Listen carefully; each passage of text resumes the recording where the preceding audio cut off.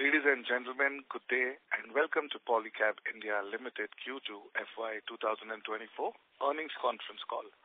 As a reminder, all participant lines will be in the listen-only mode and there will be an opportunity for you to ask questions after the presentation concludes. Should you need assistance during the conference call, please signal an operator by pressing star then 0 on your touchtone telephone. Please note that this conference is being recorded. I now hand the conference over to Mr. Gandharv Tongia, Executive Director and Chief Financial Officer for Polycab India Limited. Thank you, and over to you, sir. Later. Good afternoon, everyone, and thank you for joining us. I hope all of you are staying healthy and safe. I am Gandharv Tongia, Executive Director and CFO at Polycab India Limited. On this call, we shall discuss the Q2 FY24 results, which were approved in the board meeting held yesterday. We will be referring to the earnings presentation, financial results, and condensed financial statements, which are available on the stock exchanges as well as on the investor relation page of our company's website. Joining me today from the management team, we have our Chairman and Managing Director, Mr. Inder T. Jaisinghani, and our Head Investor Relations, Mr. Chirayu Upadhyay. Let me now hand over the call to Inder Bhai for his initial comments. Good afternoon, everyone. Leveraging the strong demand environment, the business continued with its robust growth momentum during the quarter, registering the highest ever second quarter revenue as well as the highest ever quarterly profits for the company. In addition to being a remarkable quarter for the business, the quarter was also memorable one of the everyone at Polycab as we unveiled our new brand Identify. The company is on an exciting course towards a more promising future, and I am filled with the enthusiasm for the path that lies ahead. With this, I would request Gandharv to take you through the earnings presentation. Thank you, Inder Bhai. In a tentative world where economic indicators are closely scrutinized daily to anticipate the future trajectory of the economy, India stands out as a notable exception. Here, the force of domestic consumption and beneficial government initiatives have cohesively formed a concurrent narrative of long-term sustainable growth. Latest high-frequency indicators suggest that domestic growth momentum continues to remain strong, with the services PMI at a 13-year high, industrial production at a 14-month high, manufacturing PMI being above 50 for 27 consecutive months, and a sharp recovery in domestic tax collection, particularly led by income and corporate tax. Payment systems indicate that business activity continues to be robust, with UPI crossing 10 billion monthly transactions, while IMPS transactions reaching a volume of 473 million in September. On the consumption side, there is an improvement in domestic demand as policy rates have been stable and inflation has been on a decline. Bank credit growth plus 20% in September, while with improvement in consumer sentiments, demand for cars, two-wheelers, as well as travel has been booming. Moreover, investment spending is increasing even faster, particularly driven by government initiatives and real estate construction. These positive indicators reflect a strong and resilient domestic economy, making it an excellent backdrop for our quarterly performance review. I would now hand over to Chirayu to take you through the financial performance for the quarter. Thank you, Gandharv. I would request everyone to refer to slide 4 of the earnings presentation. For the quarter ended 30th September 2023, our consolidated revenue grew by 27% year-on-year on the back of healthy volume growth in domestic wires and cables business. EBITDA grew by 43% year-on-year, while EBITDA margins at 14.4%, a growth of 160 basis points year-on-year. Margin expansion was achieved through enhanced operating leverage and a favorable product mix. A detailed breakup of the other income and finance costs have been provided on slide 19 of our earnings presentation. The company registered its highest quarterly PAT of rupees 4,298 million, a growth of 59% year-on-year. PAT margin stood at 10.2%, an improvement of 210 bps over that of the same quarter last year. Net cash position improved to rupees 15,317 million over 10,132 million in Q1, while working capital cycle improved to 50 days as inventory levels normalized and payable days improved. On half-yearly basis, our revenue grew strongly by 34% year-on-year. EBITDA was up by 57% year-on-year with margin expansion of 220 bps to 14.3%. PAT grew by 69% year-on-year with PAT margin expanding 220 bps to 10.3%. I am immensely proud to share with you all that our H1 FY24 revenue, EBITDA and PAT are the highest ever in the history of the company for a half-yearly period. Our outstanding performance reflects the strength of our execution capability, effectively leveraging a strong market position, robust distribution network, and favorable market conditions. Moving on to slide 6. During the second quarter, the wires and cables business grew by 28% year-on-year on the back of 30% plus volume growth in the domestic business. The domestic distribution-driven segment sustained its strong growth momentum, while the institutional business witnessed remarkable acceleration, buoyed by the business being generated through our on-ground sales team. Geographically, the growth was broad-based, with highest growth coming from North region, with states of Uttar Pradesh, Delhi and Haryana registering considerable growth. In the first half of fiscal 2024, Polycab has witnessed a remarkable growth and success across various cable product categories. Notably, Polycab special purpose cables demonstrated robust growth in the first half. A primary driver of this growth has been the increasing demand for cables used in the defense sector, the contribution of which soared to north of 20% in the first half of the year. Polycab continues to demonstrate its commitment to innovation and growth across diverse cable product categories, positioning itself as a key player in the industry. The demand environment in India's economic landscape remains robust, significantly bolstered by the government measures and improving state capital expenditure. The real estate sector is experiencing healthy offtake, providing an additional impetus to the market. The government has allocated ₹10 trillion of budgetary monies towards infrastructure growth in the country. To achieve this goal, various ministries and public sector enterprises are making substantial progress. The Ministry of Road Transport and Highways have already utilized 46% of its budget by August. Similarly, Indian Railways has spent about 59% of its budget by September. Large public sector enterprises too have made remarkable progress, reaching 42.5% of their budget by August. Key players like Indian Oil Corporation, ONGC, NTPC, HPCL, Bharat Petroleum, etc. have made significant contribution towards their respective capex targets. At the state level, capital expenditure has witnessed substantial growth. The combined capex of 17 major states increased by 45%, reaching approximately 1.67 trillion by August 2023. Notably, the government has played a vital role by providing 400 billion crores out of the sanctioned 850 billion rupees, that is 65% of the budget estimate, in 50-year capex loans to states, aimed at boosting state-level capex expenditure. Leading private companies are also displaying strong capex plans and order books, which further contribute to the positive economic outlook. The largest domestic EPC company anticipates significant growth opportunities with a promising pipeline of prospects amounting to 10 trillion rupees. Key growth sectors for the company include transportation, renewables, water, and hydrocarbon industry. Additionally, the renewable energy arm of a state-owned power generation entity is planning a capex of 100 billion rupees for the renewables this year. The residential real estate sector too continued with its strong growth momentum. According to a research report by a leading real estate consultant, the top 8 Indian cities witnessed a remarkable 23% year-on-year growth on the number of residential project launches done during Q3 of calendar year 2023, surpassing the 2x sales growth. This trend is particularly significant as it showcases the developers' confidence in future sales. The number of launches in the quarter was 1.5 times that of the pre-COVID period in the 2019 quarterly average, highlighting the resilience of the market. Land acquisitions have also seen an uptick, with land deals increasing over 50% in 2023. Over 72% of these land deals are for residential purposes, including high-rises, plotted developments, and townships, indicating a positive outlook for the residential real estate sector. Supported by robust demand as well as a series of strategic initiatives undertaken by the company, our wires business too achieved good growth. One key initiative has been to implement a price laddering strategy to cater to diverse customer segments effectively. We have introduced the Atira, Optima, and Greenwire ranges over the past few months to cater to customers across different segments.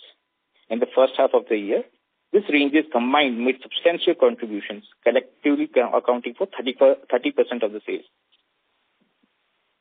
The company has successfully pursued a targeted approach in the southern region, which has translated into impressive growth. Sales from the southern region have surged 19% year-on-year in the quarter, outpacing other regions. The success is highlighted by contributions from key states like Karnataka, Telangana, and Tamil Nadu. These developments reflect Polycab's dedication to expanding its reach and influence within the retail buyer segment while maintaining a strong focus on product innovation. The international business registered a growth of 14% on a sequential basis and 18% on a half-yearly basis. During the quarter, the international business contributed 9.3% of the consolidated revenue of the company. We also expanded our global footprint to 76 countries now. Please refer to slide number 8 for an update on the FMEG business. The FMEG business registered marginal growth, with segmental revenues growing by 8% year-on-year during the quarter. This growth can be attributed to the benefits of channel realignment, new product development, developing in-house capacity, and various other initiatives implemented over the past few quarters, which are now beginning to materialize. All major segments, with the exception of fans and lighting, have experienced good growth, both on a yearly and quarterly basis. The switchgears business exhibited robust performance, aided by the company's focus on specific categories, such as the 6KA MCBs and RCCB. Polycab's strategy of leveraging cross-selling through wires distributors has shown positive results. For switches, our in-house manufacturing capabilities have continued to enhance product availability, resulting in an impressive sales growth of over 2x over Q2 FY23. The Atira series, a low-cost offering, has contributed significantly to the sales during H1. Similarly, the Levena series, a premium product, has made substantial contributions. Our conduit pipes and fittings business too has shown robust sales momentum, primarily due to continued healthy real estate activity. Again here, the South Zone has emerged as a notable growth leader. The luminaries division witnessed a remarkable growth, benefiting from the setup of its separate GTM vertical. Despite muted consumer sentiment, Polycab's fan division has continued its efforts to innovate and cater to market needs. The company introduced 3 new fan ranges in Q2, including 2 in the premium segment and 1 in BLDC segment, demonstrating Polycab's commitment to product diversification and energy efficiency. The launch of the Silencer Mini, a new BLDC fan in select cities, has garnered an excellent response.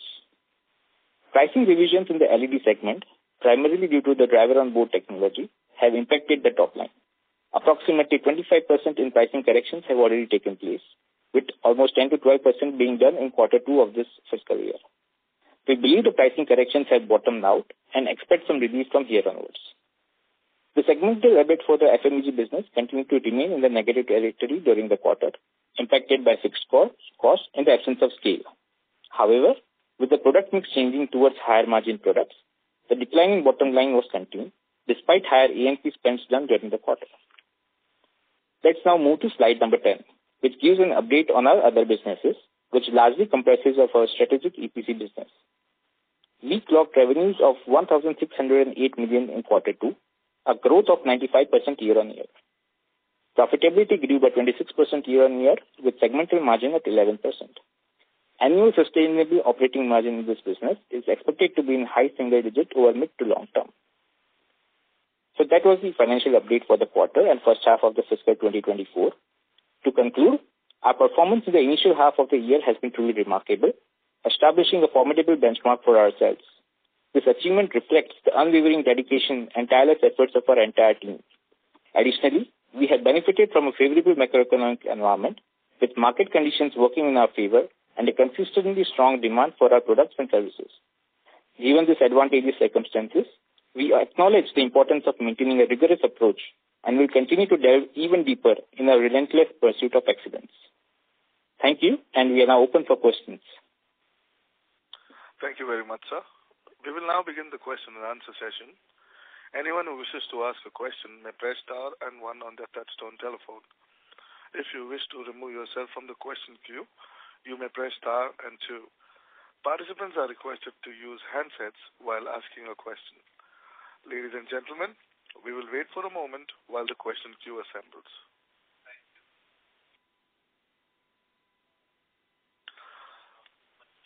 The first question is from the line of Ravi Swaminathan from Spark Capital. Please go ahead. Hi, sir. Congrats on a very good set of numbers. My first question is in terms of the volume growth that you had mentioned in cables and wires of around 30%. And in the press release, you had mentioned that cables have grown faster than wires. Just wanted your thoughts on cables. Where are we seeing such robust growth? Is it from the infra side, industrial side, real estate side? If it is in infra, how much from central government side, how much is state government side? If you can give broad breakup numbers, what is driving this growth? Really great. Sure, Ravi. Thank you. So within the cables section, we see demand coming from across all the segments. It's infrastructure, which is largely being driven by the government, and this includes your roadways, highways, railways, metro lines. We also see demand coming from power transmission and distribution, and a good amount of demand coming from the real estate as well. So it is a mixed bag. It is from across all the industries. We at our end, since we operate through our distributors or a large part of our sales are through distributors, we wouldn't have an exact proportion of what percentage is coming from which sector. But I can tell you that these are the top 3 or 4 sectors wherein the demand is being generated from. Okay. At least rough numbers, percentage, if you can give to these top sectors, it will be great. Power T&D means how much will it be out of the overall cable demand? Say real estate, how much will it be? Railways, how much will it be? Metro, how much will it be? Similarly, for 5-6 sectors, is there a number that you can put? I understand that majority of the revenue would come from dealer distributor, but you would have a sense, right? If you can do that, it will be great. So, Ravi, the thing is, each type of cable has different end use from across all different sectors. So, at our end, even if you supply a particular type of power cable, we will not be able to gather that which end industry this is being serviced to. So, it is ultimately the distributor who is actually gathering this demand and is servicing those customers. And then at our end, we wouldn't have a particular idea about what end industry this cables are being supplied to. Okay. And solar, is it a very big contributor to the overall cable growth? I mean, as a percentage of overall demand, is solar like significantly a large chunk of the overall growth? So the investments in renewable energy sources, both domestically as well as internationally, has been consistently increasing. And it is very recently that various manufacturers in the country have started manufacturing this solar cables. So definitely the growth is there in solar cables, both domestically as well as internationally. But as of now, its contribution to the overall top line is comparatively minimal. Okay. And the second question is, what kind of volume growth will you see in the second half? I mean, your sense, given the fact that elections are there in another 6 months, is this 30% kind of growth sustainable? Or has there been some kind of front-ending in spends that have happened by the government that you sense? Your thoughts on that? So, Ravi, I wouldn't be able to give an exact number in terms of what kind of volume growth would be possible. But I can definitely say that based on the demand that we are seeing on the ground, the volume growth in the industry has been better than what it has ever been. And we believe that this case will continue in the future as well. At our end, Polycab, we have always grown ahead of where the industry growth is at, and we believe we'll be able to achieve that in the future as well. So that is how we are seeing volume growth to be in the near future. But we definitely believe that it should be much better than what it has been historically in the sector. Okay. And the cable growth and wire growth, YOY, if you can give that quantification, is it possible? Cables growth again was north of 30%, while wires growth was again near about to 20%. Got it. Yeah. Thanks.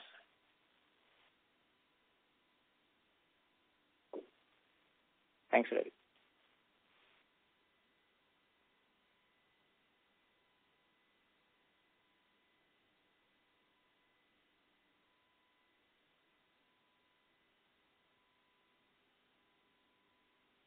Enzo, is there someone on the line?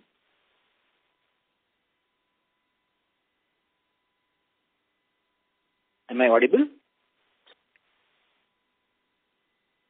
Hello. Yeah.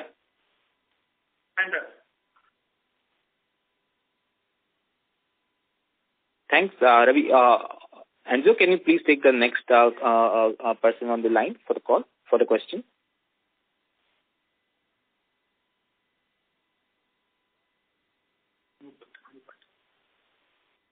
Hello. Am I audible, sir? Yeah, you're audible. I'm so sorry. There was some disturbance on the line, so I think I got disconnected. Just give me a minute. I'll just take the next question.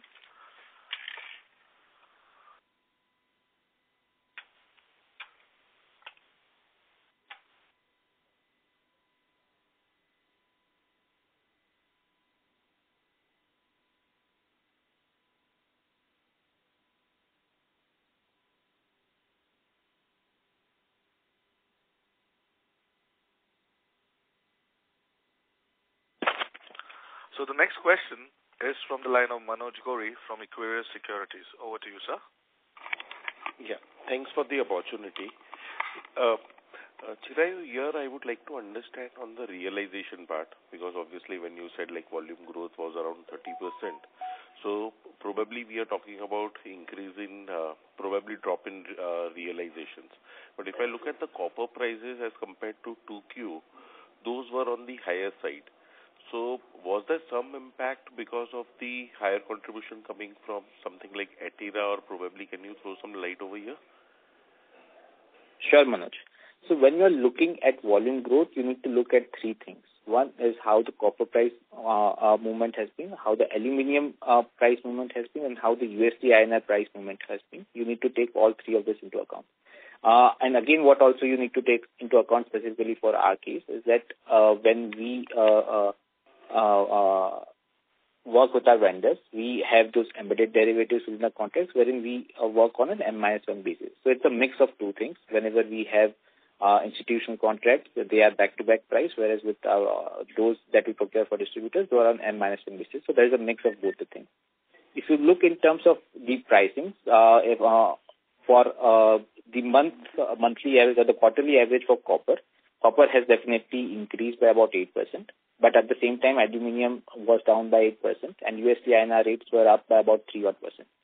That was for the quarter. If you look at M-1 basis, copper prices were up by 3%, while aluminium prices were down by 13%, and USD INR rates were up by 4%. So if you take a mix of both these things, and then you'll get to know that the value contribution, because of whatever price variations that I mentioned, was in those single digits, and hence the growth that we have achieved is actually because of the volume growth that we did. Right. Second, if you look at the advertisement expenses, obviously there has been a sharp increase, and that has led to strong volume growth. So probably if you look at, you have been going very aggressive, you have sponsored into World Cup as well. So does H1 account for those expenses, or probably that would be purely coming into third quarter, and whether we would be booking it in the entire quarter or we will be amortizing it gradually? So Manoj, these are period costs. So as and when the event has occurred, these has been accounted for in the relevant period.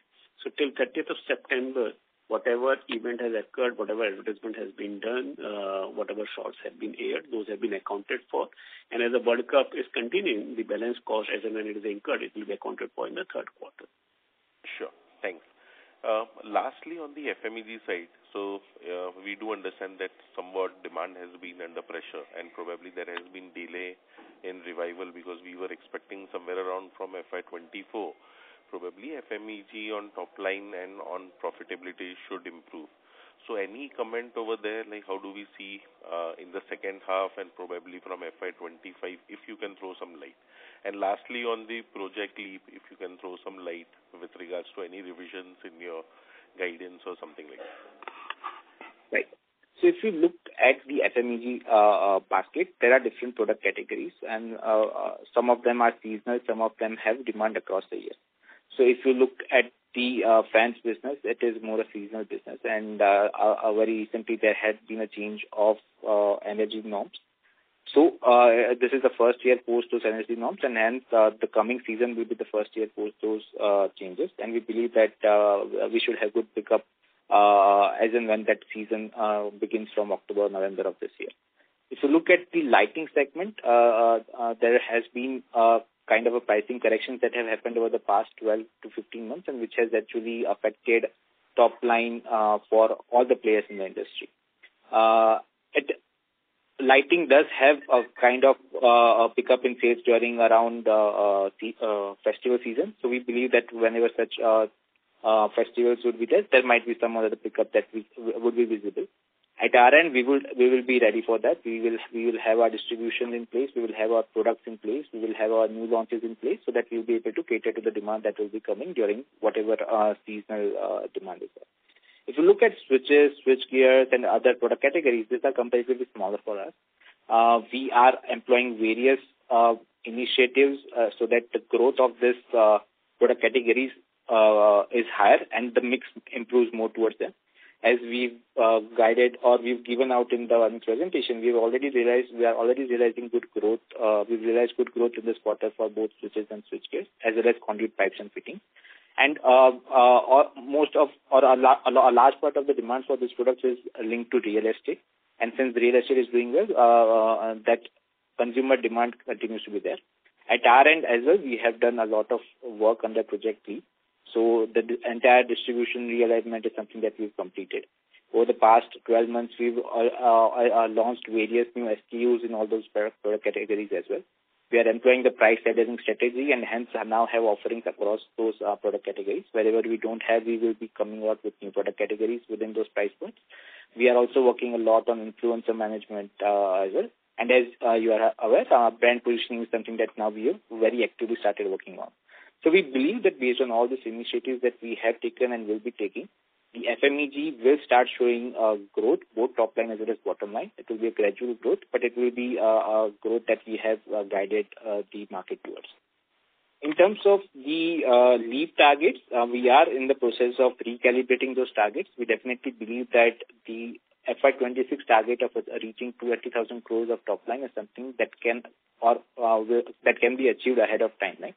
We are recalibrating that along with all the other targets that we had given out along with the top line target. And we should be out with those recalibrated numbers in the space of a few quarters from now. Thanks, and wish you all the best. Thank you, sir. Thank you. The next question is from the line of Atul Tiwari from Citi. Please go ahead. Hi. Yeah, hello, sir. First of all, congratulations on yet again very strong performance. My question is again on FMEG, so just trying to kind of probe a little bit. So the distribution realignment that we have done, that has been complete, right? I mean, there is no further realignment happening on a major scale. I know, you can keep on tweaking the business. So just wanted to confirm that. Right, Atul. So the distribution realignment is largely complete. Having said that, but we'll continue to improve our distribution across all the geographies. So that is something that will continue. But yeah, on the last part, that entire realignment or working with or tying up with larger distributors that we wanted to do, that is something which is completed. Okay. And my second question is on the EHV facility that you were setting up. So what is the update on that? I mean, when is it likely to be completed and how much is the capex? And once completed, how much top line could it do or what is the capacity? If you could, share some details on that. So we have started incurring capex on that project. This year and the next year, last part of the capex that we'll be doing at the company level will be, or for the cables and wire segment, will be going towards that project. As we were guiding in the past, we expect that the facility will be becoming operational by the end of FY26. And as of now, we are in line with that timeline that we had given out. In terms of the revenue potential and everything, we'll be coming out with those specific numbers as and when we are closer to that time period. It's still 2 years away since that our facility is expected to become operational, and we'll be coming out with specific targeted numbers for those facilities once we are near to that time. Okay, and if you could allow me one more. So, obviously we understand that a lot of benefit has happened to the business because of upfronting of capex by government this year. So once the quarter got over, I'm not asking for your numbers, but have you seen any kind of let up in the capex because of the election season, etc.? Definitely the on-ground demand has been good. There has been various tenders that have been rolled out for various projects across industries, and definitely that has resulted into a better demand for cables. But this is not something which is this particular year's phenomenon. If you've noticed, the government has been increasing the amount of capex that they've been doing for infrastructure every year over the past 3 years. And this is something that we believe should continue going ahead as well. Of course, the caveat being that the current government comes back to power. But at our end, we do believe that this is something which is a structural story, structural demand driver for the country. Very recently, I believe yesterday itself, there was a news article that the Ministry of Highways have come out with a 2047 pipeline wherein they will be spending, or they are thinking of spending somewhere closer to 20 trillion rupees in terms of capex. This is the kind of growth story or the path which is there ahead in terms of infrastructure growth in the country, and we believe this is a long-term story. There's nothing to do with a pre-election year or something of that sort. Okay, thank you. Thanks a lot. Thanks so much. The next question is from the line of Shubham Agrawal from Axis Capital. Please go ahead. Hi, thanks for the opportunity. Just two questions. The first one is on exports. This quarter, the exports trend seems to be weakened a bit. We are at about 390 crores this quarter. Can you give us a sense what kind of exports is expected over the going forward, and the decline? We've seen a decline this year, and we saw a similar decline in Q3 of last year as well. So is this a one-off, or do you see that the exports will pick up going forward? That is the first one.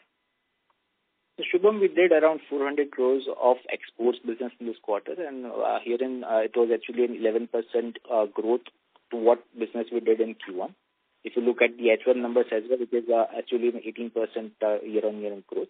So we do believe that the international business holds immense value for the company, and we are at our end are geared up to capture that opportunity.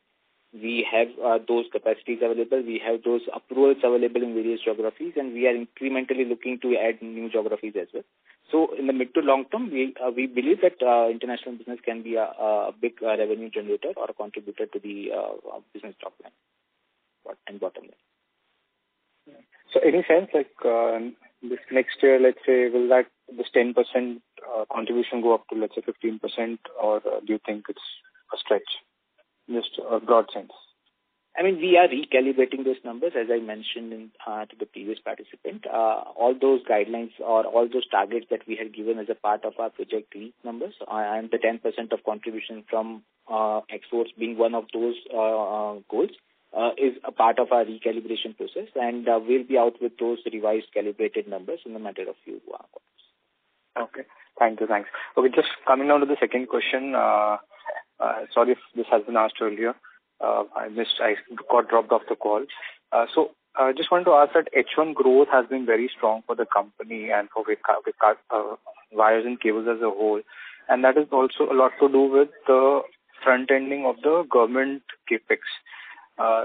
We might continue to see this growth in Q3 as well. But what is the sense? Do you see as soon as we approach elections, will this growth probably slow down a bit entering Q4 FY24 and Q1 FY25? Could you give a sense? And just related to that, since the base will be very high for 9 months FY24, and the government, the next budget would spend the 1-year budget in 1 year. There will be no front ending. Do you see that the growth could be relatively lower than, let's say, what we are doing right now in FY25? Those are the two questions. Those are the two related questions, if you can answer. Sure. So at our end, what we have always been able to achieve is that H2 has always been better than H1, and we believe this year will be no different. The performance in H2 should be better than what we have been able to achieve in H1. In terms of front-ending of capex by the government, again, over here, we believe this is something which is a long-term structural story and not a one-year story because of being a pre-election year. If you look at the cables as a business, whenever new orders are given out, it is not immediately that the requirement of cables come in. So in that sense, there are all those orders which are being given out for development of new projects right now. The demand for cables is something which will be coming in over the period of next 1 year. So, specific to those particular months wherein the election will be happening, there's not going to be that kind of demand slowdown that might happen. Second thing is, even if we look at the other avenue, which is the private capex, that is also something which is picking up. Because of all the government capex that has happened over the past 3 years, we are seeing that kind of crowding in of private investment coming in from the private players. And that is also something which will support or add to the demand of cables going ahead. So, having said that, even if, like I mentioned, even if the 9M numbers for this year are high, we don't believe that next year should be difficult. It's a structural story. The demand for cables is rising structurally, and we believe that every year we should be able to give pretty good growth or be able to get pretty good growth in the. Yeah, got it. Thanks. Thank you. Thanks for the answers. Thank you so much. The next question is from the line of Aniruddha Joshi from ICICI Securities. Please go ahead. Yeah, so thanks for the opportunity. So two questions. While we are doing great work, obviously we are getting help by the up move in the infra, real estate, capex, all those cycles. So just from your experience, in 2007-8 we experienced similar situation. But post that, there was a sudden decline in overall capex, real estate activity, etc. So, from your experience, what was the Polycab strategy that time versus the strategy right now? Or do you see it's different this time and probably the capex cycle is going to last for a considerable more period of time, and so that there is a more benefit possible to us, for us? That is question number one. And question number two is the spends related to Polycab relaunch. So whether all the spends are already in Q2 H1 numbers, or do you see some more expenses getting incurred in H2 as well? Yeah, that's it from my side. Sure, thanks. So in terms of the capex from the government, we believe that this time is different. We believe that this is, and as I've mentioned to many people, that we believe that this is a structural story which will play out consistently over the next few decades.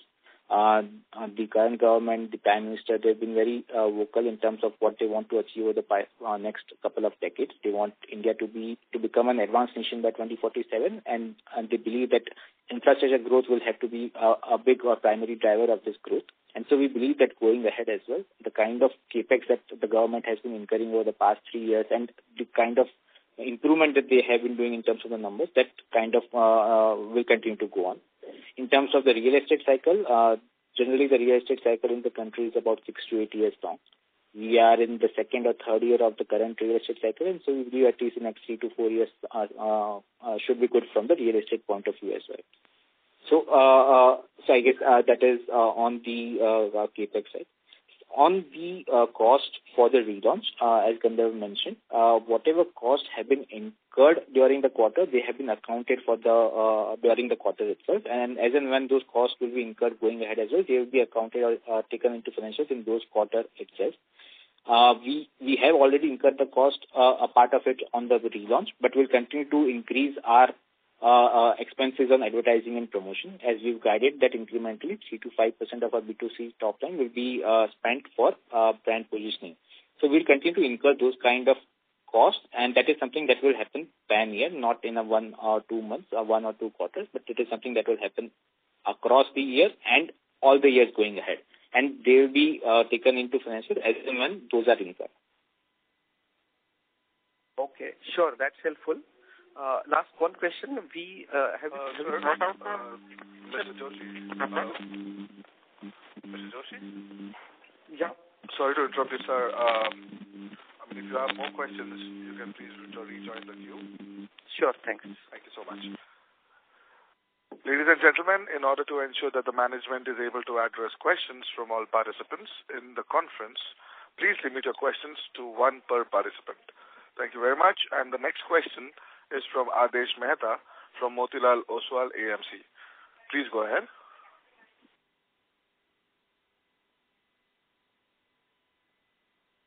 Sir, my questions have been answered. Thank you. Thank you so much. The next question is from the line of Rahul Maheshwari from Ambit Asset Management. Please go ahead. Thank you so much. Hope I'm audible. Yeah, you're audible. Yes, you are audible. So, just one thing, can you explain in your corporate presentation where you have given that the margin protection will be through embedded derivatives? In short, it would be protected against commodity price volatility through access to embedded derivatives from suppliers.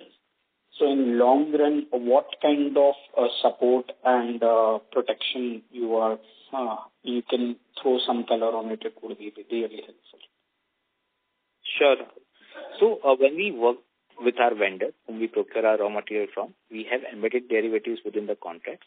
What this contract allows us to do is that it gives us a particular time period to firm up the price of those raw materials. What I mean by that is that when we place an order with the vendor, the price that is prevalent is a provisional price, but we would have a time period of around 3 months to finalize the price of those raw materials. So what will happen is that from the time that we place the order, we receive the material, we convert it into whatever cables and wires that we wanted to manufacture, and till the time that we sold to whatever end customer that we wanted to sell to, whatever changes in the prices of raw material would have happened, that will be completely passed on to the end customer. And over here, since we have those time period to decide or firm up the price at a future date. And that is why it will act, because of the embedded derivatives, the commodity prices for us will be a complete pass-through. So irrespective of whether the prices went up or down with the time that we placed an order to the time that we sold the cables or wires, whatever changes would have been there, that volatility would be negative because of the embedded derivatives. And that is why and that is how it has played out over the past many years. So if you look at our margin trajectory, it has been comparatively very stable, irrespective of what the copper price or aluminum price movement has been. And just follow-up question on that, in terms of percentage or range, how much is the backward integration in the wires and cables for you currently? Almost 100% on the cables and wires. Okay. And just one connected question, as you have entered more into the renewable cables, data center cables, the difference between the realization or the margins, can you give some color that how big is the difference between the normal cables, which is wires, which is being used in real estate, or normal cables compared to the emerging sectors which you are seeing? So the differential in terms of margins will vary depending on what cables we are looking at. But all such cables which have traditionally been imported, and it is now that the demand for them has been increasing domestically, and hence have been started getting manufactured over here, what internally we call as special purpose cables. For them, margins are definitely better than what we make on the other types of cables. But again, it will vary depending on which cable we are looking at. Okay. Thank you so much, sir. All the best wishes. Thank you. Thank you so much. Well, before we take the next question, ladies and gentlemen, in order to ensure that the management is able to address questions from all participants in the conference, please limit your questions to one per participant. Thank you very much. The next question is from Rahul Agrawal from InCred Capital. Please go ahead. Yeah, hi. Thank you for the opportunity. Good afternoon and congrats on another quarter of super performance. Sir, two questions. Please allow me to ask them very short. Firstly, on channel finance, my understanding is the balance sheet is improved quite a bit on working capital purely because our channel finance percentages have increased into FMEG as well as cable and wire. The question essentially is if the channel pays you faster against cash discount, does that mean lower gross margins just from an accounting perspective? That's question number one. Sure, Rahul. So, no, that doesn't translate into lower margins because whenever we revise the prices of the cables or wires, we definitely take into account that this is the kind of cash discounts and what kind of channel financing we have with our distributors. So we take that into account while revising our prices, and hence that doesn't translate into lower gross margins for us. Okay. And second question was on overall margin guidance. Sorry to interrupt you, sir. Sir, due to time constraints, we'll only take one question per. Operator, I have a suggestion. Why don't we close the second question of Rahul and then we'll probably for the next participant Sure, not a problem, sir. I'll do that. Rahul, please go ahead. Thank you so much, Gandharv. So, the question essentially on margins. I think cables have done better than wires again, but the margin trends are reversed, that they're holding up. QOQ also, margins are 14.4%. Your guidance, earlier has been 11 to 13 sustainable range. I think on TV today you said 12 to 14 sustainable range. I understand it's more conservatism, but my sense is ultimately we're expecting this to normalize, right? So, eventually it should trend down towards 12%. I don't know when it happens, but that should be the reality, for the industry. Is that the right way to understand? I mean, Rahul, we believe that 11 to 13% range is something that we'll be able to achieve irrespective of what happens in terms of commodity price movement and all, and hence that has been what our guidance has been. What we have been able to achieve over the past few quarters has been because of various reasons. It might be because of the mix that we have been able to achieve within the cables. It is because of the higher number or higher percentage of contribution from exports as well, which is a better margin product. It is also to a large part now because of the scale at which we are operating. So because of various reasons, we have been able to register better margins than our guidance. But in the long term or in the midterm, if you are putting it into your model, you should definitely put or take into account the guidance that we have provided, and then you'll never have a negative surprise on it. So, in terms of growth and mix, I think everything is sustainable, right? The mix is going to sustain ahead. The exports are going to be better. So I think there is no reason for margins to come down if that doesn't change. If we are able to sustain the current levels or the current scale that we are operating, if we are able to sustain the contribution from international business of HDC, LDC, different types of mix, definitely we should be able to sustain the margin. But I mean,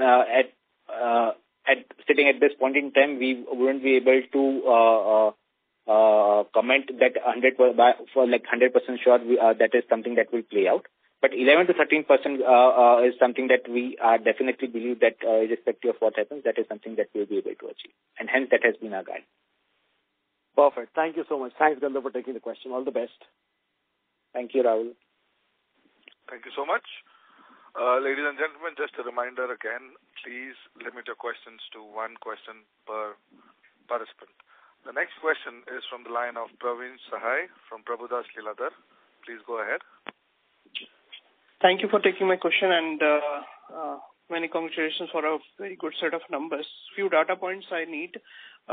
So can you give the capacity utilization in the wire and cable currently, as well as the contribution of a cable and the wire segments in the quarter, and the CapEx number for 24-25?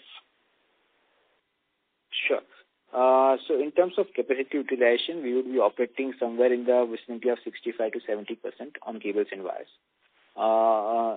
In terms of capex, as you guided this year and the next year, we will be incurring capex of close to 600 to 700 crores of rupees, and that guidance continues stays as of now. Can you bifurcate 24-25 equally? Both year. So 600 to 700 crores of capex each year. Each. Okay. Yeah. And in terms of mix between cables and wires, again, since cables have performed better than wires, it would have moved few hundred basis points more towards the cable side. Okay, great. Thank you. I'll come back in a so much. The next question is from the line of Abhijit Akela from Kotak Securities. Please go ahead. Yeah, good afternoon, and thanks so much for taking my question. I have just one on the capex position right now. So 65-70% utilization we are at right now in wires and cables. Usually, what is the optimal or peak level we can go up to? And at what point would we need to start thinking about adding capacity beyond this EHV project that we are doing? Is there currently something besides EHV that's also going on in terms of capacity debottlenecking, or is that something we need to consider as we get closer to optimal levels? Thank you. So, Abhijit, we can go as high as 95% in terms of capacity utilization. But what we have always done is that we have invested ahead of time in terms of capex, and we incur those capex every year. So as you know, even prior to the 600 to 700 crores of guidance that we've given, we anyways used to incur about 300 to 400 crores of capex every year, and hence we continue to invest into expanding facilities every year. So that is something that we'll continue to do. In terms of other projects that we are doing other than EHV, we are also investing in expansion of our facilities for SPC, which is our special purpose cables, and various other product categories.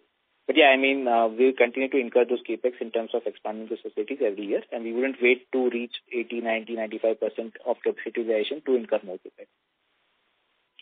Got it. Thank you, Chirayu. Just to clarify this 300 to 400 crores that we keep spending on a usual basis, approximately how much capacity addition would it lead to on an annual basis? Is it like 10%, 15% or higher than that? I mean, it would vary year on year. Roughly about 3/4 of that goes into cables and wires and 1/4 goes into FMEG. So on FMEG, we have been moving towards in-house manufacturing. So that is wherein the incremental capex has been used towards. And in cables and wires, that has been used for various purposes to increase the capacity of domestic cables, increase the capacity of manufacturing cables which are exported, and all on and so forth. So the expansion number will vary year on year, depending on what we've spent it towards. So thanks a lot. All the best. Thank you. The next question is from the line of Natasha Jain from Nirmal Bang. Please go ahead.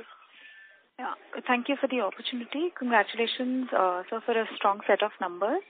I just have one question on the A&P spend. So, do you bifurcate the A&P spend into cables, wires, as well as FMEG? If yes, then can you please give us the split both for this quarter and same quarter last year?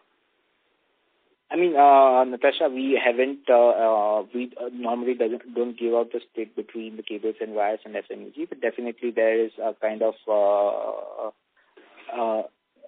the bifurcation that happens in financials as in when whatever that has been incurred for. So just any sense, Chirayu, as to more spend is towards wires and cables or towards FMEG? A qualitative sense will do. I mean, it will depend on what kind of spends we've done. So, for example, if there is a particular advertisement that we have come out for wires, for example, the green wires advertisement that we came out for last year, so then those costs will be incurred in the cables and wires segment. If there is something that we are doing on the fan side, that will be incurred on the FMEG side. So depending on where it is utilized, those costs will be accounted for in the financial. All right. Thank you so much. Thank you. The next question is from the line of Nilesh from ICICI Securities. Please go ahead. Yeah, thanks for the opportunity. Hope I'm audible. My question is on lighting division. You explained briefly that the lighting division is undergoing difficult phase on change in pricing environment. So could you please elaborate on exact situation happening in the lighting division, both at company level and industry level, if you could so? Thank you. Sure, Nilesh. So, within lighting, especially in the LED segment, what has come about is that a new technology, which is known as driver on board technology, has come about.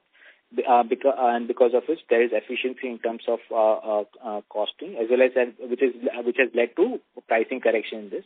So, what has happened over the past 12 to 15 months is that the pricing of LED lightings, they have gone down by almost about 24-25%.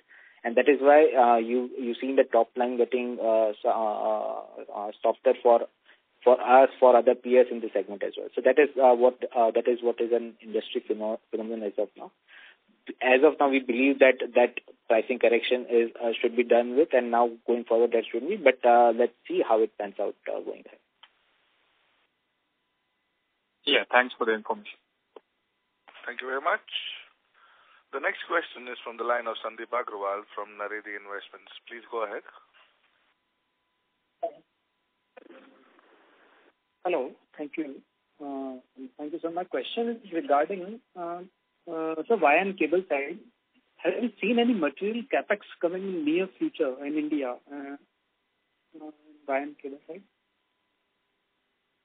Sorry, Sandeep, are you asking for us in terms of capex? Yeah, no, for the industry. I mean, if you look at across all the industries, so cables and wires have requirement across industries. You look at roadways, highways, power transmission, distribution, real estate, each and everything. If a private player is constructing a new manufacturing facility for himself, or schools are being constructed, houses, commercial real estates are being constructed, everywhere cables and wires are required. So in that sense, and that is the reason why you've seen the kind of volume growth that has been being driven by the industry over the past few years, because the capex as well as investments in infrastructure growth has been continuously increasing for many years now.